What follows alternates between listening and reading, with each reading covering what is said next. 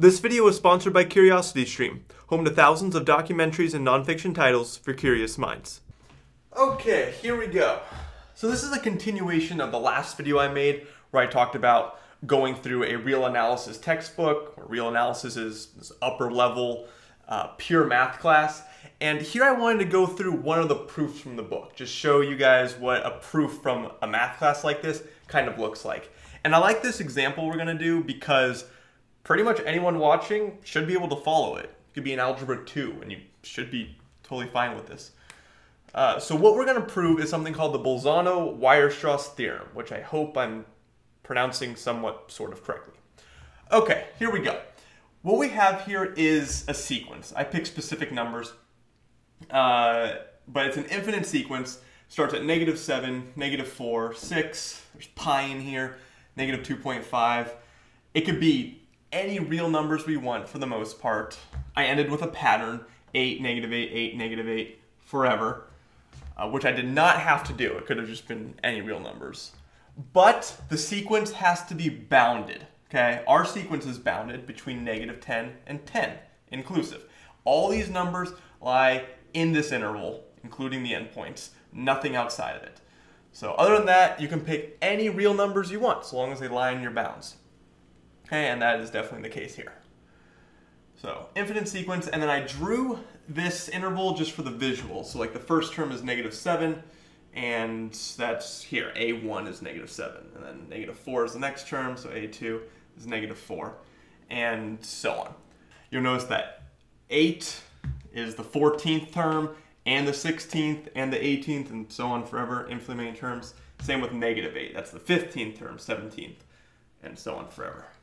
All right, so we have infinite sequence. Here's the visuals. And then what I'm going to do down here is make a subsequence. And a subsequence is exactly what it sounds like. It is a sequence, also an infinite sequence, only made up by picking numbers from this one. Okay, we can pick and choose whatever we want, but it has to be from these. Okay, so I'll skip the first two. I'll pick 6. That's the first term. All right.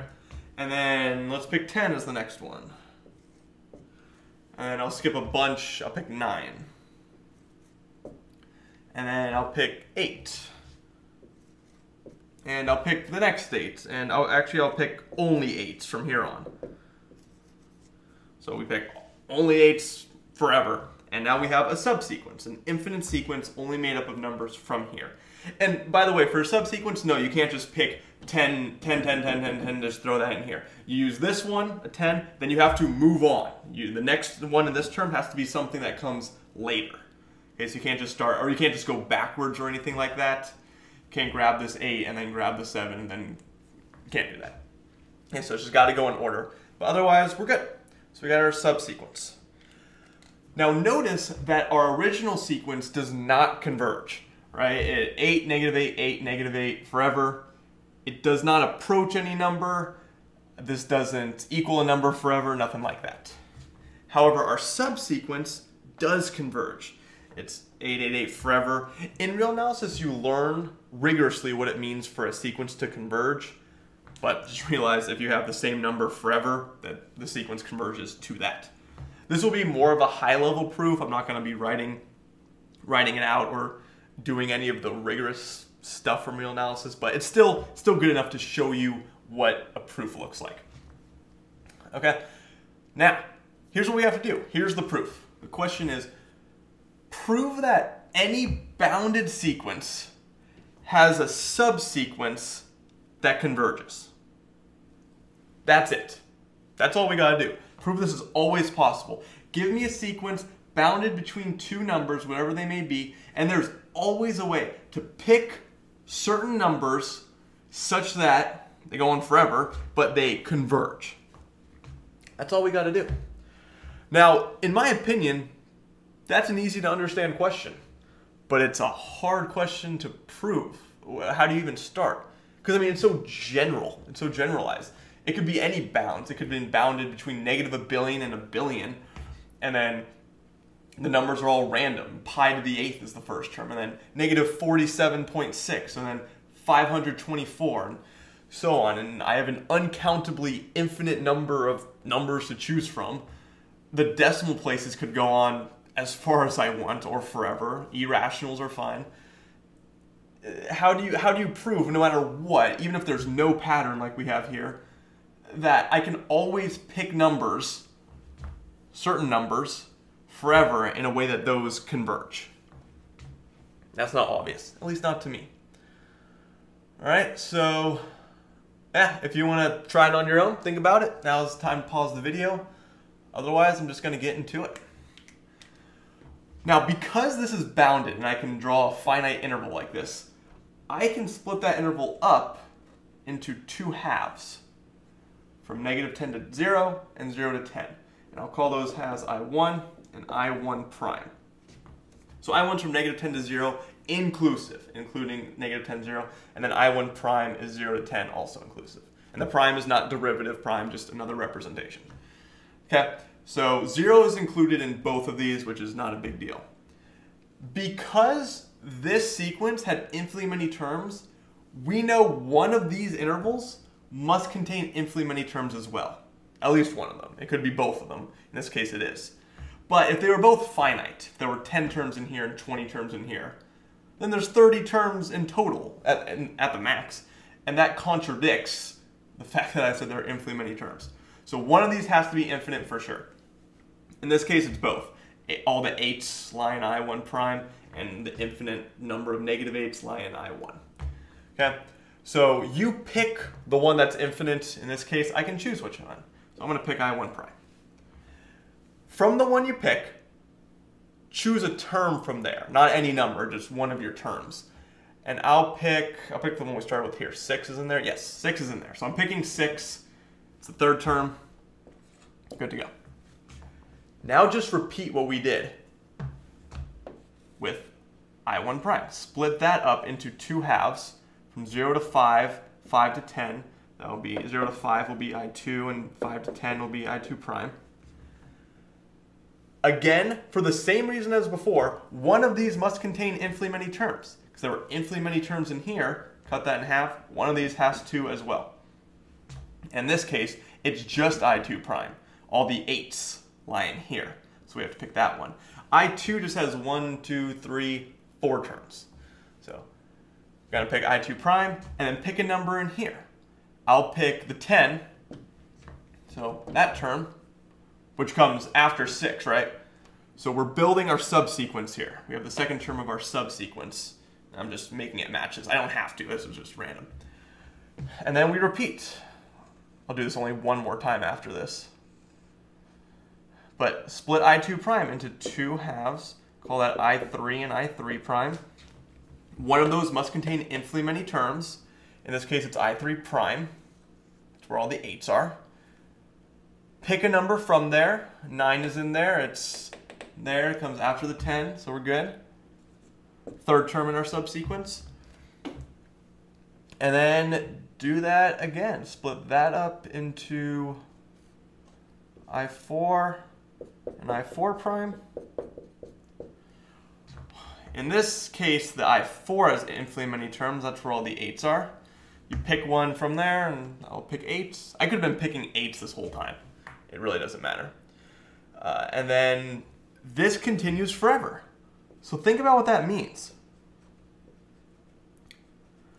I can keep making these nested intervals that are getting smaller and smaller, but every single time they contain infinitely many terms. So as I go, as I keep picking a number from there, putting in there, picking a number, picking a number, picking a number, I have infinitely many to choose from, so I'll always have options. Throw that in there. Those numbers I'm picking are getting infinitely close to one another, forever. So as they get infinitely close, that means they must approach something. In this case, it's 8, but guaranteed they must approach something. And we're done the proof. Again, I haven't rigorously defined what it means for something to converge, but that's the idea. And I know I did this for a specific sequence, which is not the best idea in math, but this works in general. If I have a bounded sequence, then it must, all the numbers exist between some -m and m, whether it be -1 billion and 1 billion or -2 and 2. They're all in some interval. I can split that interval into two halves.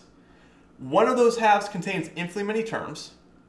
pick that interval and pick a term from there, throw it in your subsequence, and that's the beginning of it.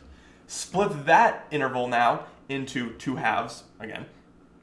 Pick the interval that has infinitely many terms, and then pick one of those terms, put in your subsequence, do it again, pick a term, do it again, pick a term, do it again, and those terms I am picking are just getting infinitely close to one another. They are just getting closer and closer. The difference between them is approaching 0, which means it's a Cauchy sequence. That's something you learn in real analysis. But in general, that means that this sequence converges to something. Whatever these are getting closer to, and you're done.